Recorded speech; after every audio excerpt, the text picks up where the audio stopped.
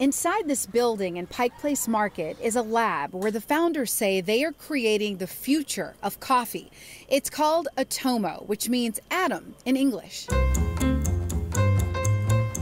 In this promotional video are all the signs of the beverage many know and love, but it is molecular coffee. We have found a way to create exactly what the bean produces without even having to grow a bean.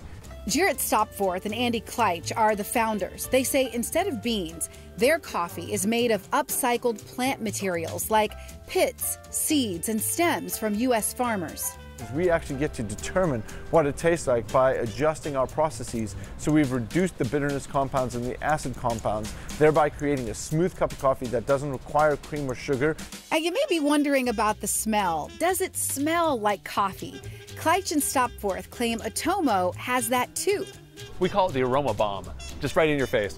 And so that's one of the things that we really focus on here is recreating the aroma bomb. So when you wake up in the morning, your house can smell like a great cup of coffee, and that's what we're replicating with Atomo. And yes, each cup of regular Atomo will have caffeine, roughly the same amount found in traditional coffee. But the mission behind Atomo is actually grounded in concerns about climate change and the impact of growing coffee demand on the rainforests. They hope the Atomo process will alleviate some of the pressure on our environment. We're not trying to replace coffee, but we want to provide a sustainable choice.